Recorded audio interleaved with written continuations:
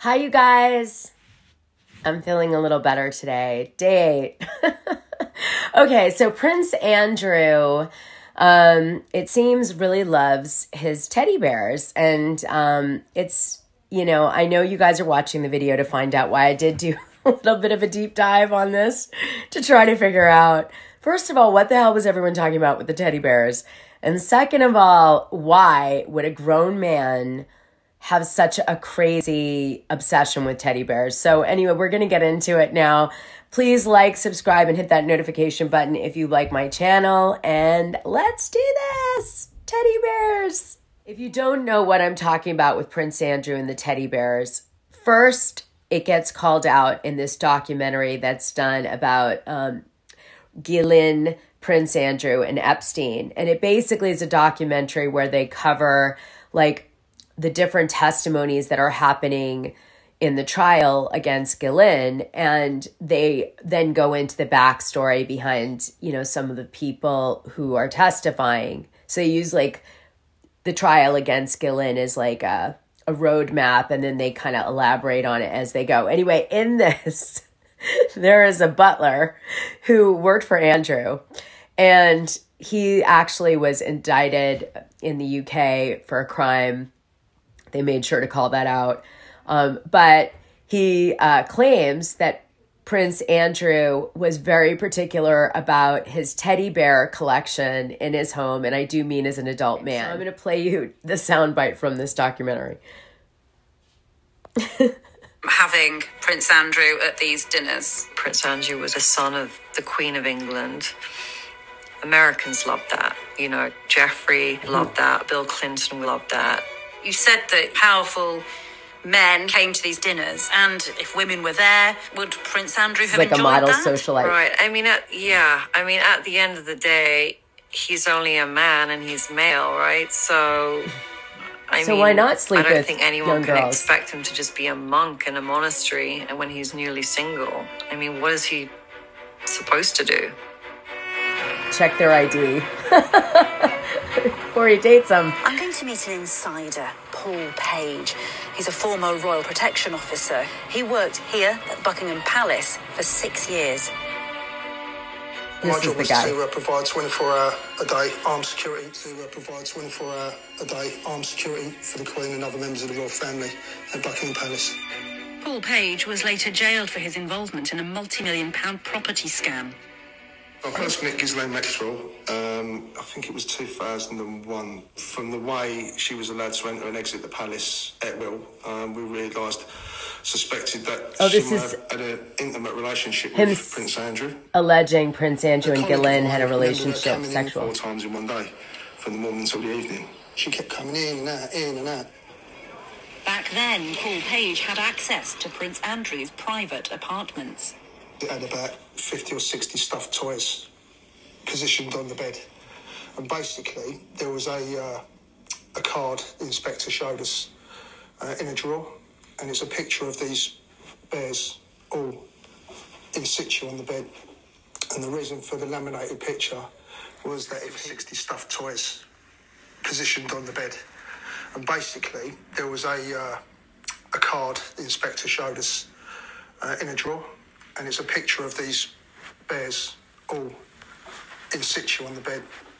And the reason for the laminated picture was that if those bears weren't put back in the right order by the maids, he would shout and scream and become verbally abusive.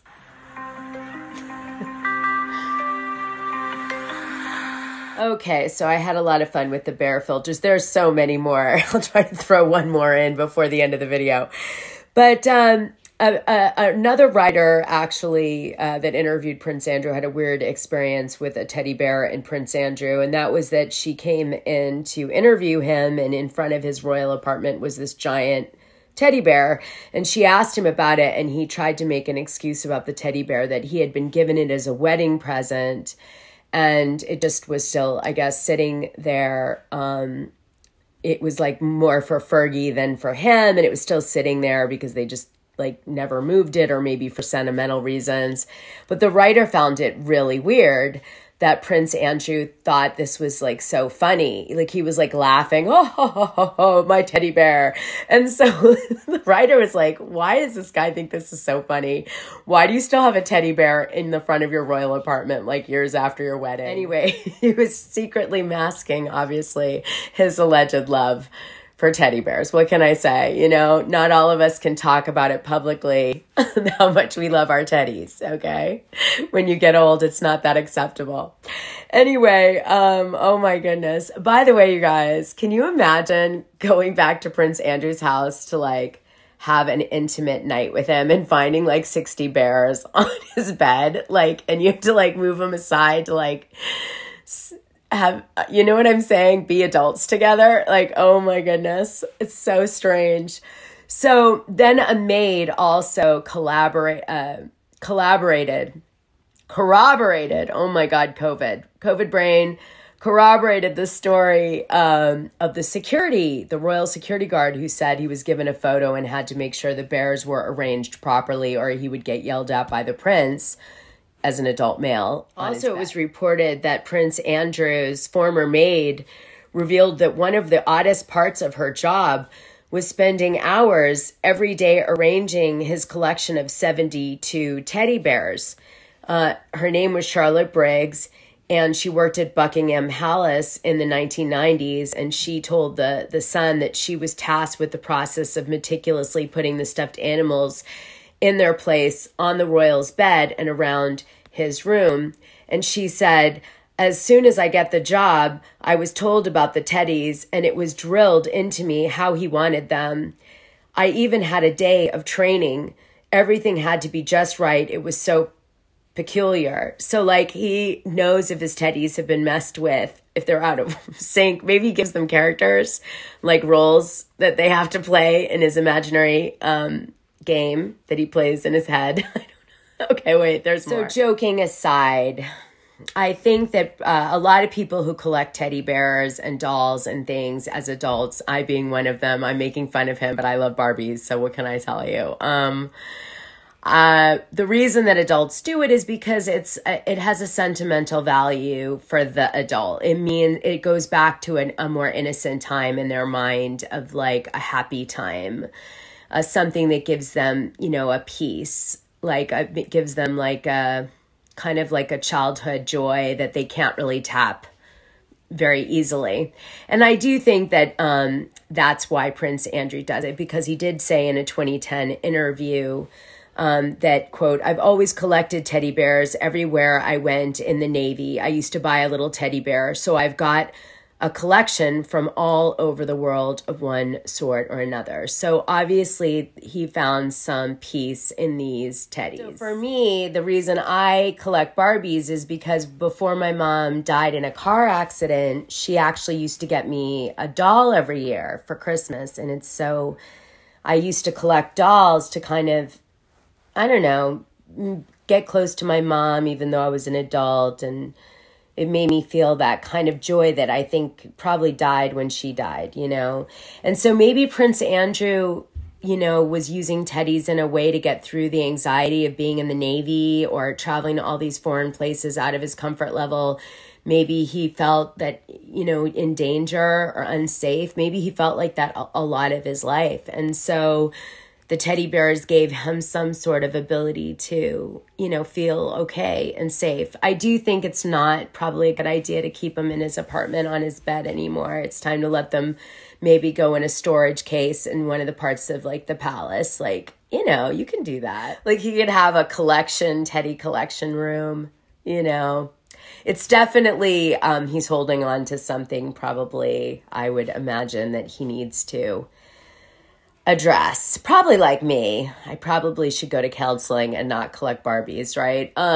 Okay, so anyway, needless to say, that is the scoop with the teddy collection, the teddy bears. But anyway, to be fair, I don't really understand why the documentary chose to bring in their discussion about how he might have had an affair with Ghislaine, the teddy bears being on his bed and a big thing for him. It's just sort of random to have that be in the interview about, him being involved with claims of having sexual relations with young girls.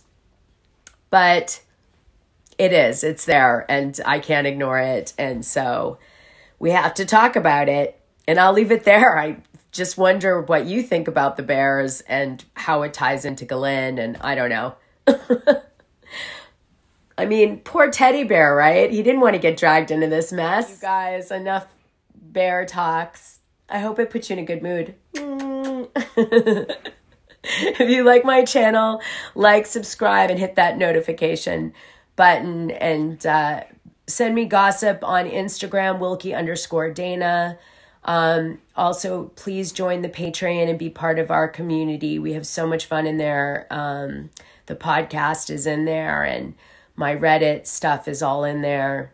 It's fun. And also, if you message me in there, it is me who answers. So you can also talk to me. You can ask the members. I talk all the time when they reach out to me. So yeah, it's fun because we get to gossip and talk in a lot of different ways, share a lot of information in different ways too. All right, guys, enough bear talks. I hope it puts you in a good mood. If you like my channel, like, subscribe, and hit that notification button. And send me gossip on Instagram, Wilkie_Dana. Also, please join the Patreon and be part of our community. We have so much fun in there.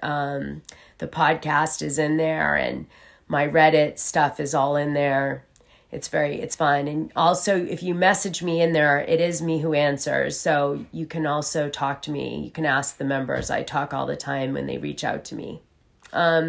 So yeah, it's fun because we get to gossip and talk in a lot of different ways, share a lot of information in different ways too. All right, guys.